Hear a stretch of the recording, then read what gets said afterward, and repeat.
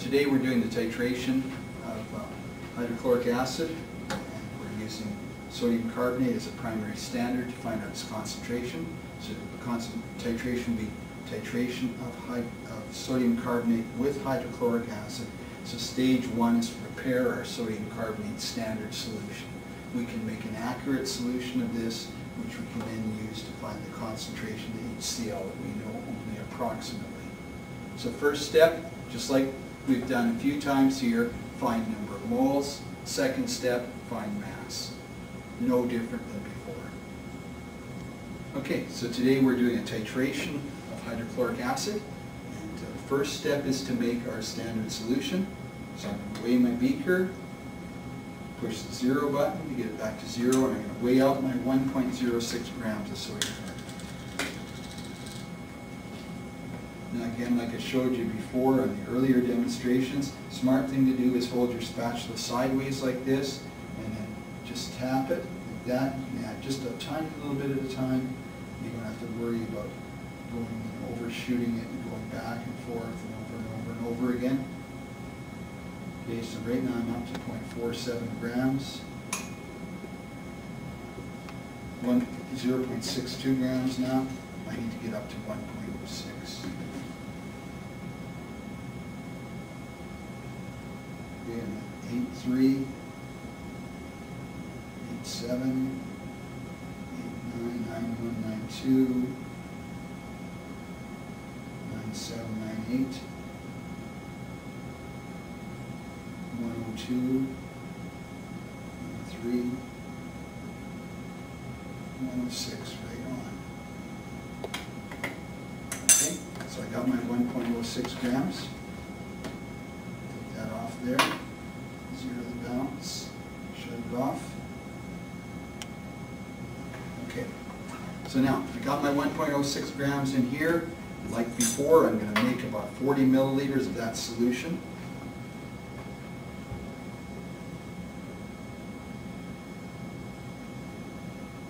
Okay, so 40 milliliters. Stir that up till it's completely dissolved.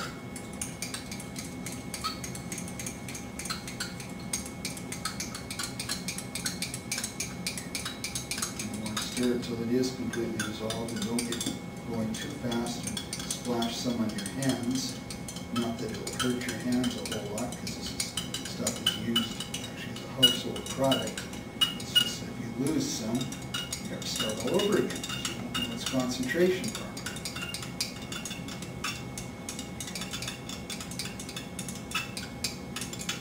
Your great-grandmothers might have used this stuff at home. They might have called it washing soda. Household product. So it won't hurt you, but you do need to know its concentration as accurately as you can.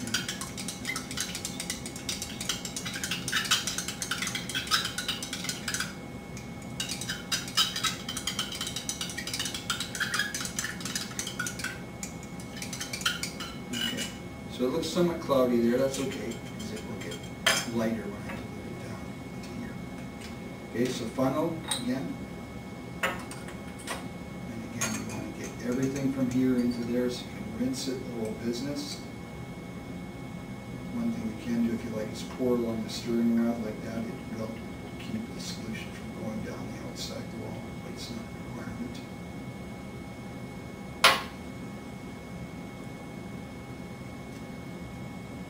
Rinse off the stirring rod, make sure I got all the contents of the stirring rod into this flask. Rinse out the flask.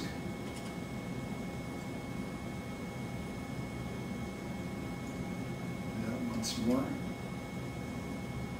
So I know my beaker is clean. I know my funnel is clean.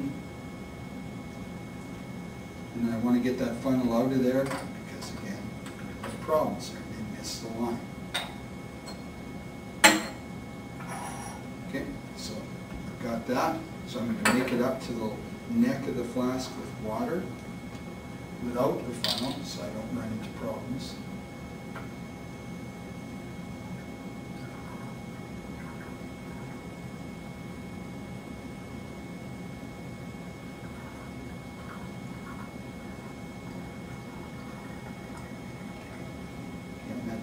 flask. I did get some water on the outside, but it's just water, so that doesn't matter, as long as I don't use a solution on the outside. Okay. And this solution will always look somewhat bubbly because it contains dissolved carbon dioxide, sodium carbonate, so it contains dissolved carbon dioxide. So it will always look a little bit bubbly. Okay, so there I've got my solution, put in my stopper, invert to mix. Okay, and so there's my standard solution of sodium carbonate, and I'll be using that on each titration. Okay. Next thing I have to do is I have to get the burette ready for the titration.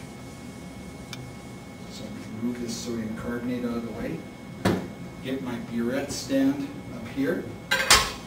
Now the burette stands are designed to easily hold a burette. Now these burettes are really expensive. The tips have to stay, if they chip, they ruin the pipe, the burette.